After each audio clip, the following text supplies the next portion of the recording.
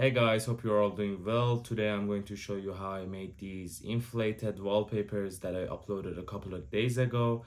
It's super easy, you just have to follow up some easy steps to get that 3D look. Let's go.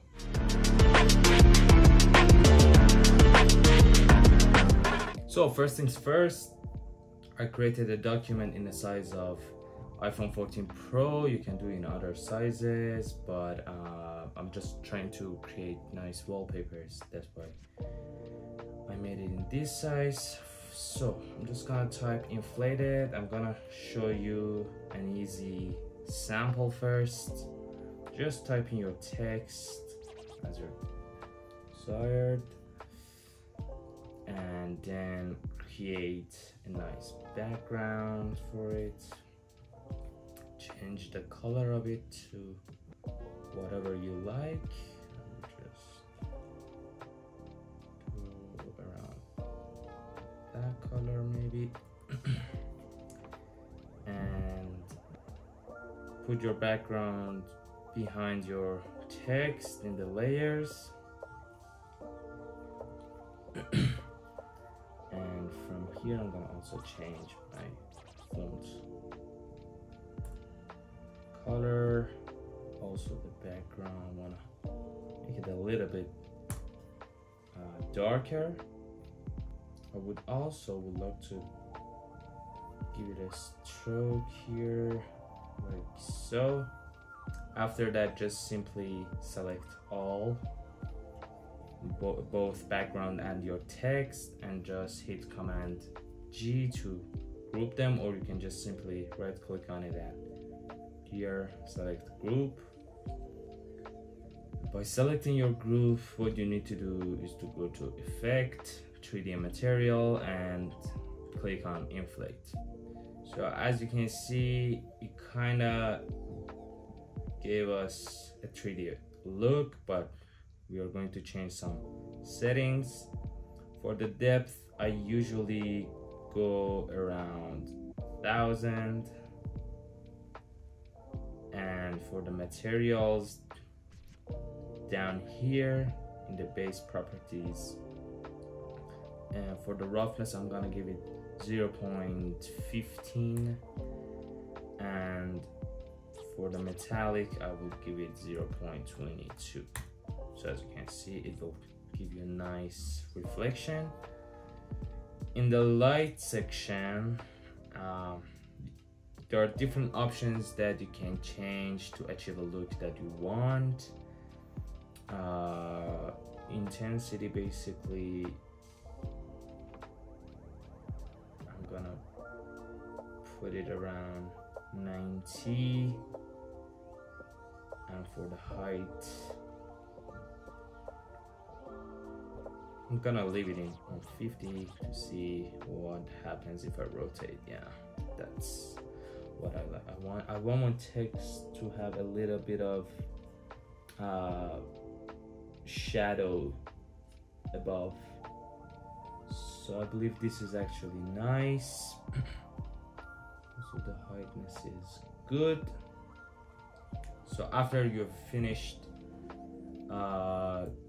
setting up your settings, what you need to do is that you should just come up here and on this drop down menu, click on ray tracing and turning it on, and put the quality on high, and just simply click on render.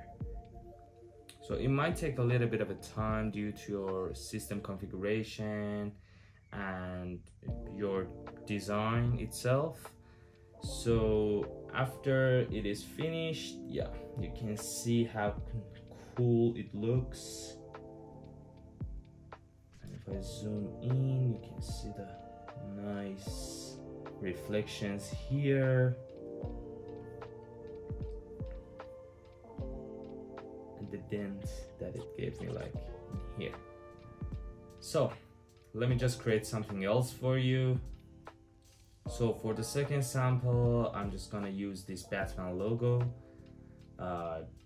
So I just drag and dropped my image, but for this inflation, effect you need vectors, not images. So what I'm going to do with my image is that I will just simply click on my image, and up here I would convert my image into the tracing option,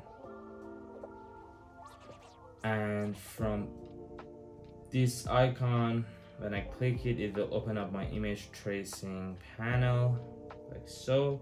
So I don't know if you have worked with image trace or not, but I'm gonna describe it quickly. So you have different presets and views, but what I mostly use is that this mode drop down. You can select black and white or color. If I click on color, it will just, as you can see, kind of vectorize your image in a color way. So as you can see, but there are some issues with it. And from this advanced tab, you can just change the path, the corners, and the noise. But for now, I'm just gonna use black and white mode. So as you can see, it is much more cleaner on the edges and everything. And I will also lower my noise, and that's perfect. So it is now kind of a vector, but you cannot actually delete the background because it is on the layers. As you can see, it is saying that it is just one image. So what you need to do is that you need to click on your image, and from up here you need to expand your image. It will basically convert your image into path. So now, as you can see, it has turned to a path. So now I'm just gonna simply delete my white layers, and boom, now we have it. So now that I have this Batman logo, I'm gonna put it in the center, and yeah, that is good. I'm gonna create a nice background, the color of yellow. So this is what happens when you use image trace in the previous step. Because we chose black and white mode, now it is turning everything to the black and white. So what you need to do is that you simply just select the rectangle that you have chosen, go to edit colors, and convert it to RGB. And now you can just simply go and grab your color again and place the rectangle below our icon, select all of them, Command G to group them, and again you can go to Effect, 3D Material, and Inflate. Or if it is open for you, the window is open for you, you can just simply select Inflate from here, and it will give you that nice effect. I'm just gonna give it a nice depth, and in the material, for the roughness I would always use 0.15, and for the metallic 0.22. Yeah, that is nice. And for the intensity, I would maybe keep it, yeah, I would keep it around that 70 as it was. And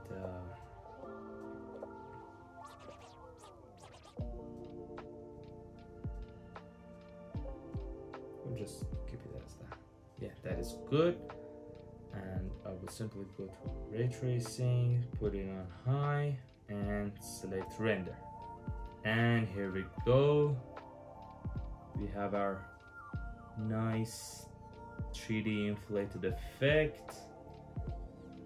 That is just beautiful. Also, you can always just click on the file and change all the settings, but make sure you turn off this icon. So it's basically a real-time preview, and when it is on, it's gonna take a little bit of more time to process everything. So just make sure to turn it off, change your settings, and then turn it back on.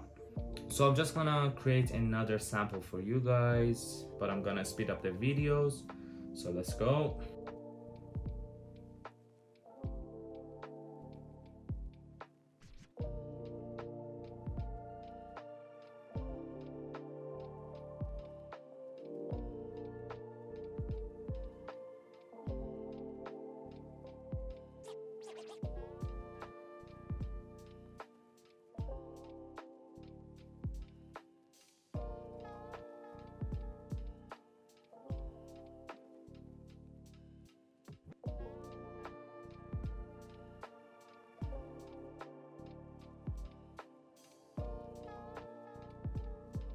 Hope you like the video. Make sure to like and subscribe, and peace.